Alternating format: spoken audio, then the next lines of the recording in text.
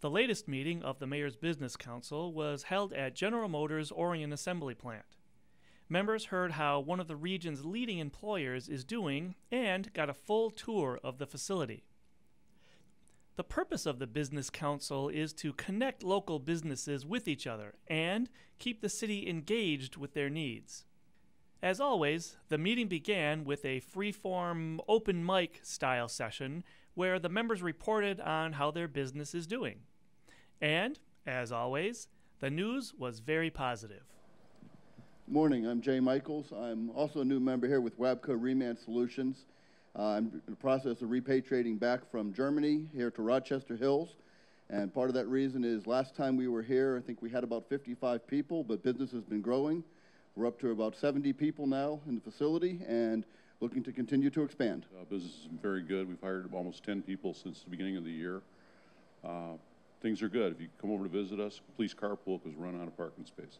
We moved to Rochester Hills about 14 months ago with 3 people, and we're currently at 39. We just signed a lease to add another 30,000 square feet.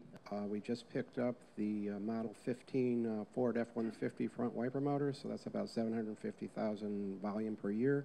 We also got our first Fiat business, which is a Maserati and a truck called a Ducato, and we've now expanded and got into Scania, which is a Swedish truck manufacturer. There were 2 keynote speakers today.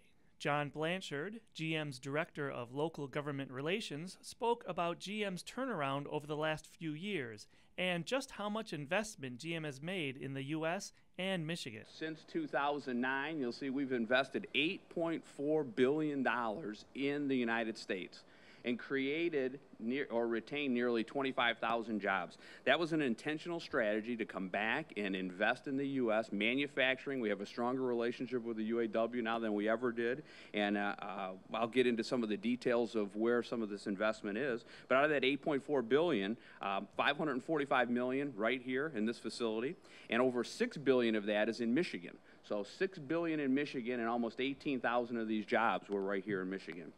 Steve Brock, the plant manager, prepped the group for their tour with an overview of what they make there and how they make it. And probably most important from a customer perspective is quality. You will hear a lot today out on the floor relative to how we build quality into the vehicle. We absolutely want the customer to have a great ownership experience all the way from day one, and on the average 5-year life cycle on the very last day before they go back to see Russ to buy another Buick or GMC. The meeting culminated in the much-anticipated tour. Safety always being first, everyone donned their safety goggles, ring protectors, belt protectors, and even Kevlar sleeves in case of a close encounter with some sharp sheet metal. These are Kevlar in case we accidentally brush against sheet metal. The plant is immense, 4.2 million square feet, employing over 1,800 workers from in and around the Rochester Hills area. The plant was completely remodeled to prepare for its current production of the Chevy Sonic and Buick Verano.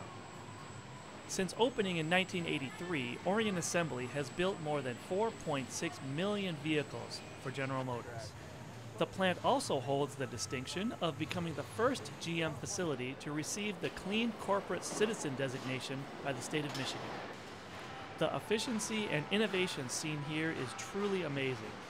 For example, the cars going down the line will raise and lower at different stations so workers don't have to bend or stretch to do their jobs.